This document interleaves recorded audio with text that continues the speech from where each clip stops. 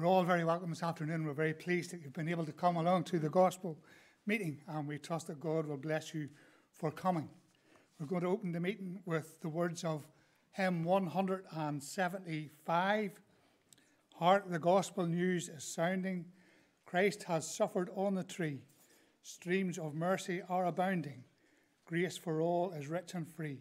Now, poor sinner, come to him who died for thee. Verse 3 says, grace is flowing like a river. Millions there have been supplied. Still it flows as fresh as ever from the Saviour's wounded side. None need perish. All may live, for Christ has died. We'll just keep our seats for the first three verses of 175. The gospel news is sounding, Christ has suffered on the tree. Streams of mercy are abounding, grace for all is rich and free. Like we're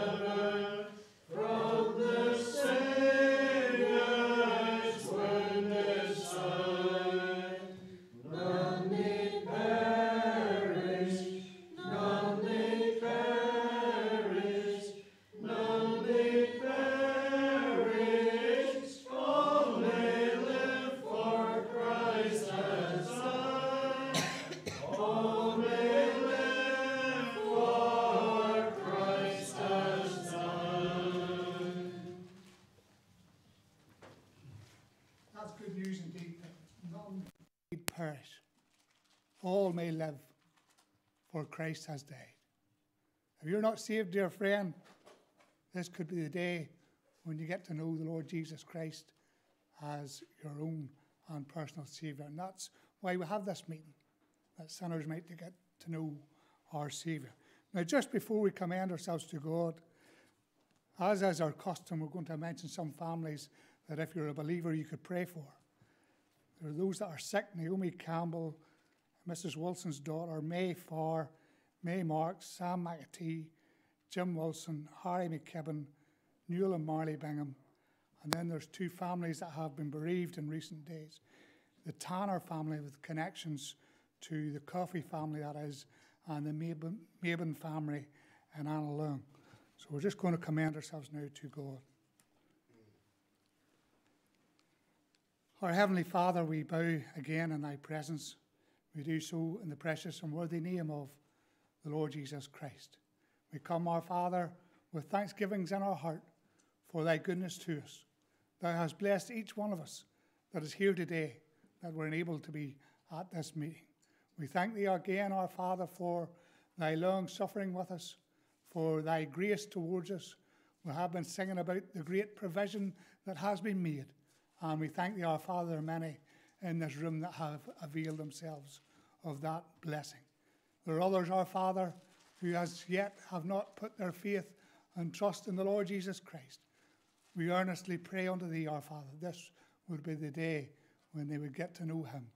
We acknowledge freely, our Father, salvation is thine own work. And we acknowledge, our Father, that all may live, for Christ has died. And we thank thee for that great message that can go out to the whosoever will.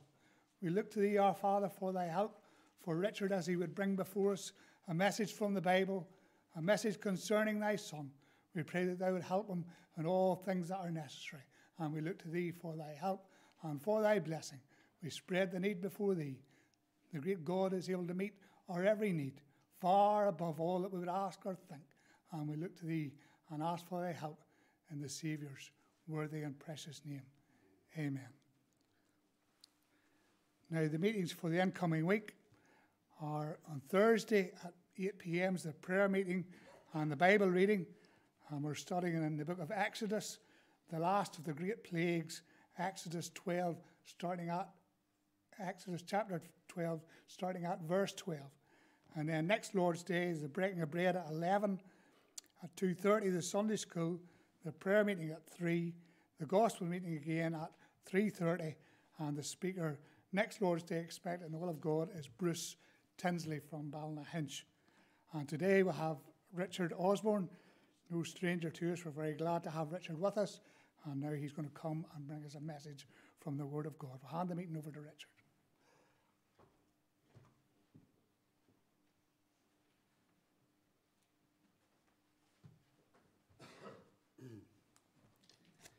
Now again, we make all very welcome to the meeting this afternoon. We certainly appreciate your presence with us. Now, if you have your Bible with you, I'd like you to turn, please, to Jeremiah and chapter 8. Jeremiah chapter 8.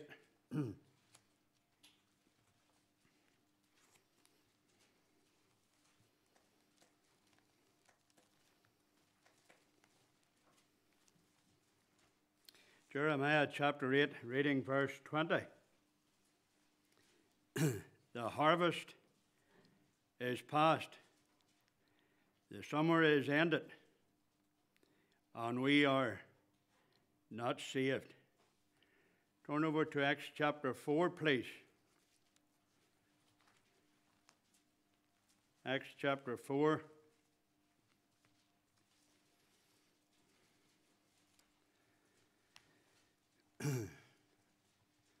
Reading at verse 12. Acts chapter 4 and verse 12. Neither is there salvation in any other, for there is none other name under heaven given among men whereby we must be saved. Turn back to Matthew chapter 19, please.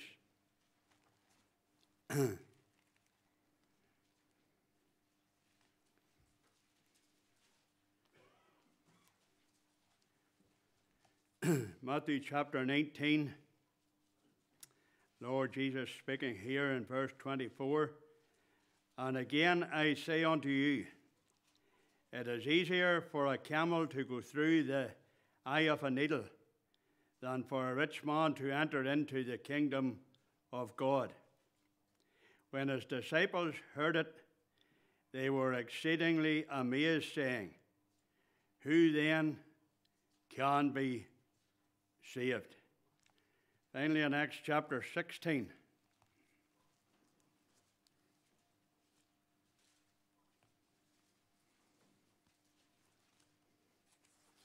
Acts chapter 16, reading from verse 27.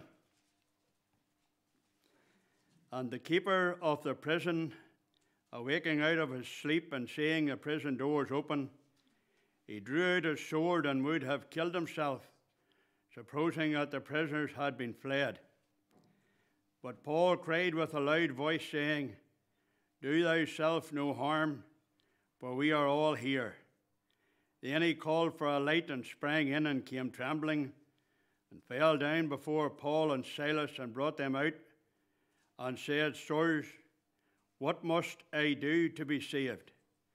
And they said, Believe on the Lord Jesus Christ, and thou shalt be saved, and thy house.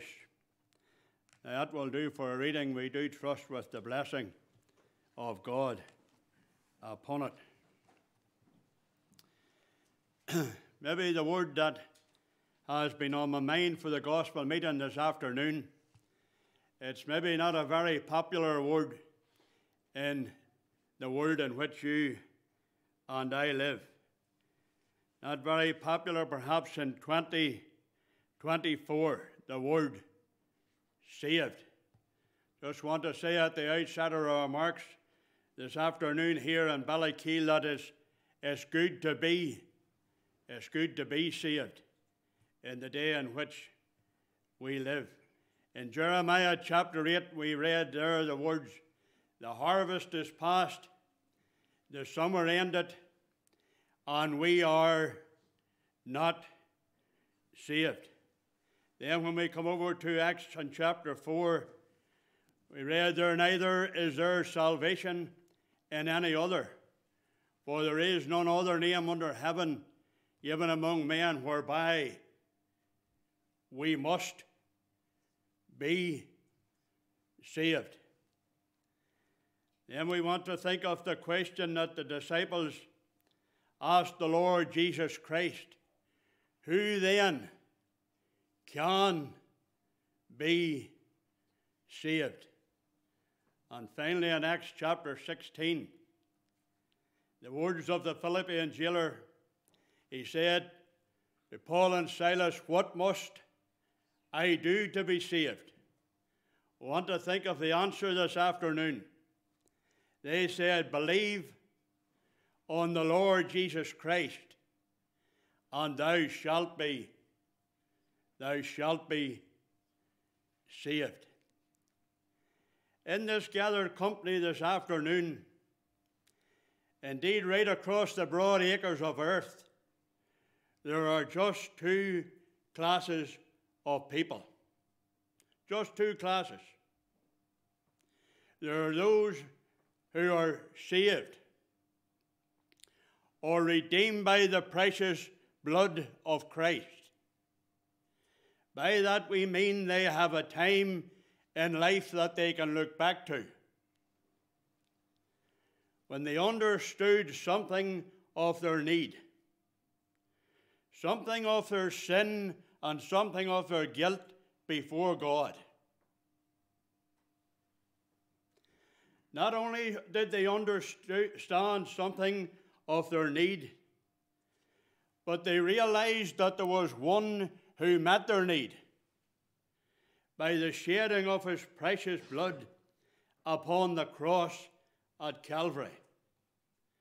And acknowledging their sin and their guilt before God, they stepped out in faith upon the finished work of Christ, or they rested their all for eternity on what he had done upon the cross at Calvary.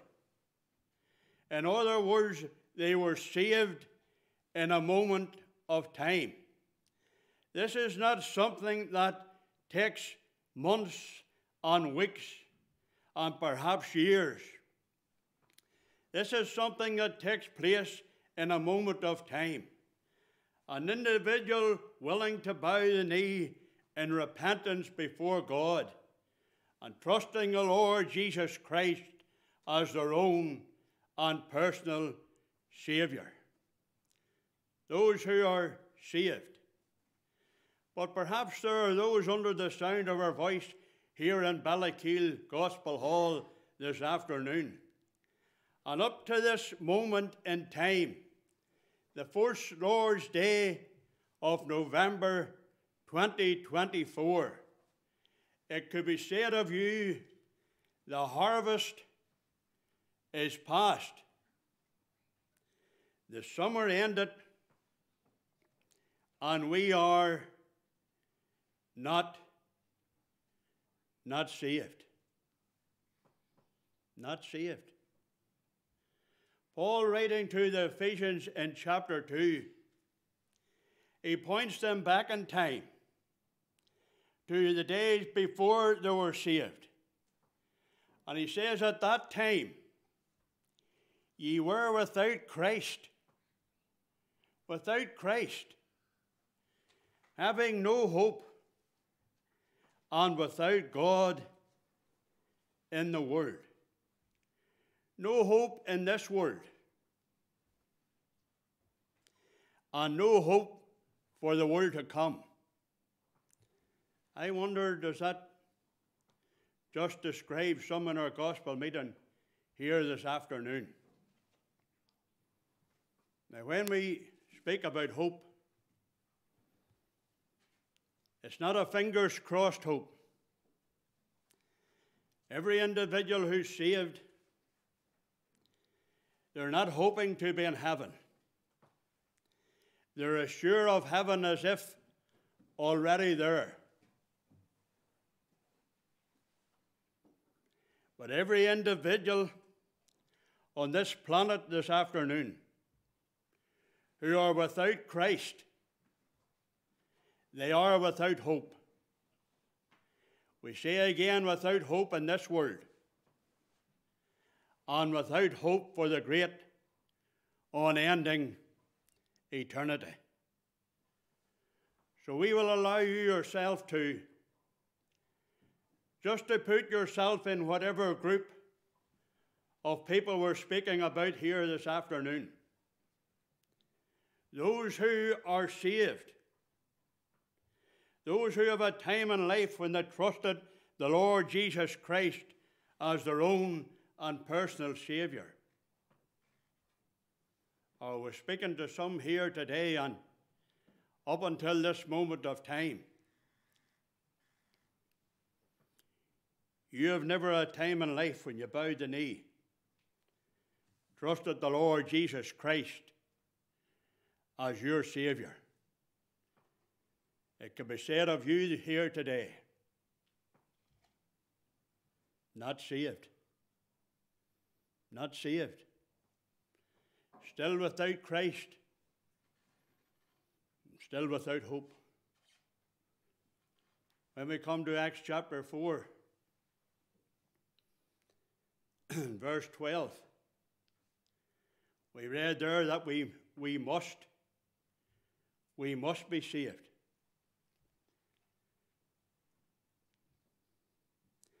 Because of Adam's sin in Eden's garden, you and I are not in this world to stay. I think we'll all be clear on that this afternoon. Death is on each one of our tracks. If the Lord be not come, is something that lies out before us all, is death. All under the sound of our voice here today, we all intend to be in heaven when the little journey of life is over. We all intend to be in heaven.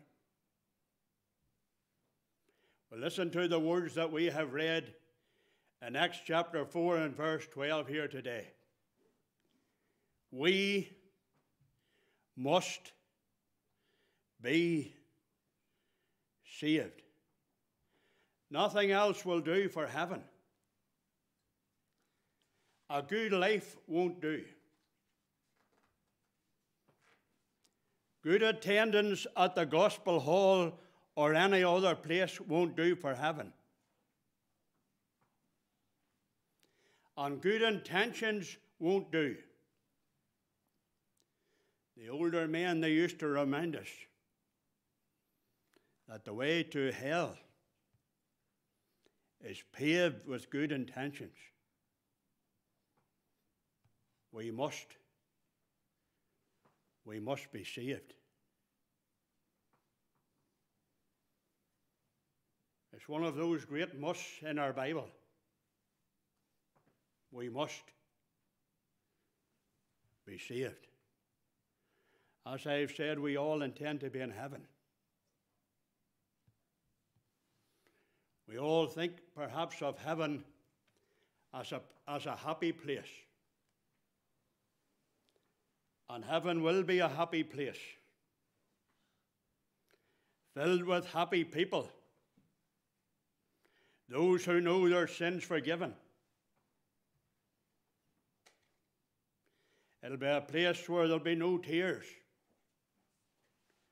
It'll be a place where there'll be no trials, and there'll be no troubles.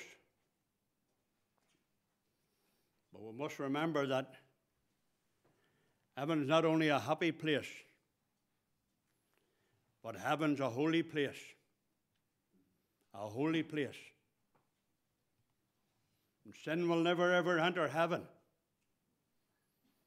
I think the hymn writer put it well when he penned the words, "Ye must be born again, or never enter heaven.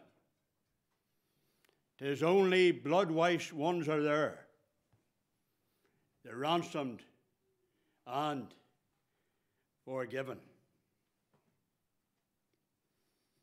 So you can ask yourselves the question this afternoon, am I on the way to heaven? For we're all on a journey. We're either going up or we're on the journey down. And you can ask yourself this afternoon, am I on the way to heaven?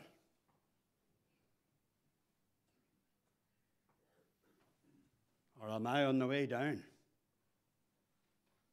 Mind you, we were all born on the way down.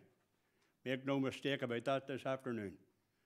We don't come to Ballykeel Gospel Hall to point a finger. We were everyone born on the way down. Listen to what your Bible says in Romans 3:23. It says there's no difference. That sets us all on one level here today. There's no difference, for all have sinned and come short of the glory of God. And so we can't come here to Ballykeel this afternoon and point a finger. But I say this is good to have a moment in time when you came to know your sins forgiven and peace with God, and heaven is your eternal home. If you forget all else that we have said here today, you take these words home with you. We must be saved if we're ever going to fill a place in God's heaven. We will never enter heaven in our sins. We say again, we use the words of the hymn writer, we must be born again, or never enter heaven. 'Tis only blood-washed ones are there, the ransomed and forgiven. When we come over to Matthew's Gospel in chapter 19, here we have the question that the disciples asked the Lord Jesus Christ. The rich young ruler had went away. The Saviour was saddened. And the disciples turned to the Lord Jesus and they said, are there few that be saved? Then they said, who then? Who then can be saved? That's a good question to ask. Who then can be saved? You know, this message that we preach is a message of good news. And we tell you in Ballykeel Gospel Hall this afternoon that all can be saved. Our brother Adam gave the hymn out there. I was enjoying the words of the third verse this week. That none need perish, all may live, for Christ has died. And so we see clearly today that all can be saved. I want to tell you this afternoon, it was the desire of all in the little prayer meeting over at the other side of the yard here today, that all gathered here would be saved. It's the desire of all that come to this desk that you would be saved. Could we remind you today, it's the desire of God that you would be saved. 1 Timothy chapter 2. God our Saviour, who will have all men to be saved and come to a knowledge of the truth. Could we take a few minutes here this afternoon and remind you again of what God has done in order that you could be saved? We read in Galatians chapter 4 and verse 4 that when the fullness of time was come, God sent forth his Son. Listen to the words of John 3 and verse 17. For God sent not his Son into the world to condemn the world. Listen to this. But that the world through him might be saved. It's not only the desire of the saints that you would be saved.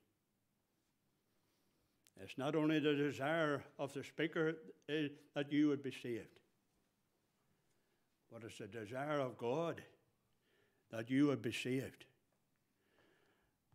And out of love and kindness to your precious soul, the God of heaven sent his Son into this world.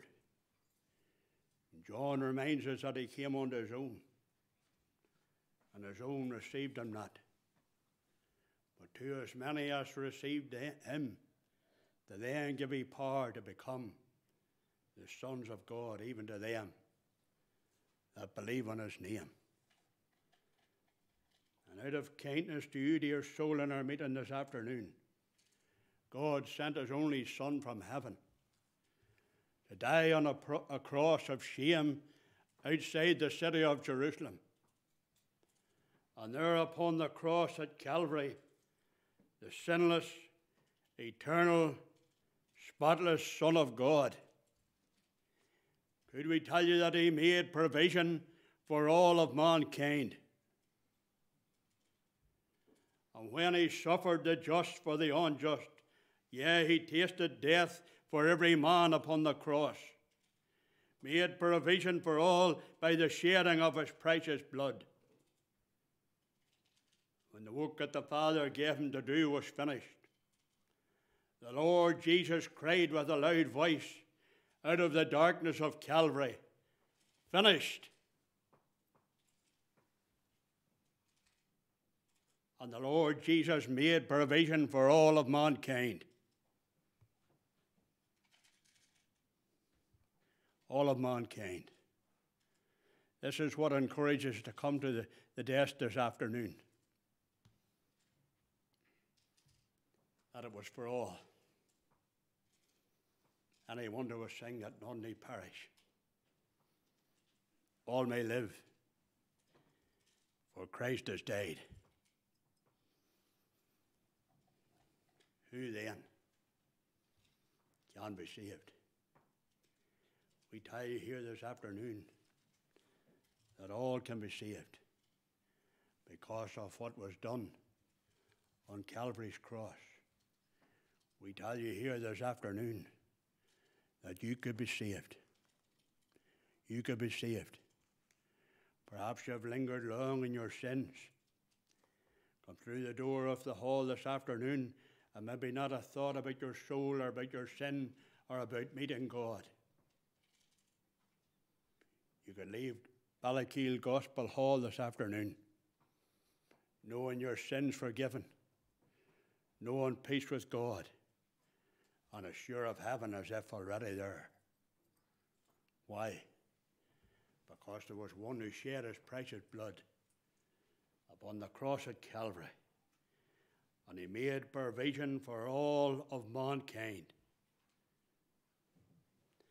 And if you were to take true ground before God here this afternoon, and step out in faith upon the finished work of Christ, you could be saved in the first Lord's Day of November 2024. The Philippian jailer asked the question in Acts chapter 16, what must I do to be saved? The answer came back, believe on the Lord Jesus Christ, and thou shalt be saved. See, this is the simplicity of it. The simplicity of salvation.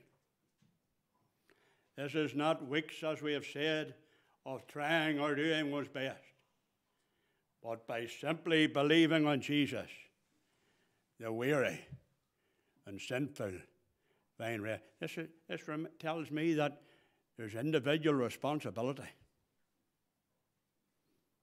It's your responsibility. They said, believe on the Lord Jesus Christ. They couldn't believe for him. The Sunday school teacher can't believe for us. The gospel preacher can't believe.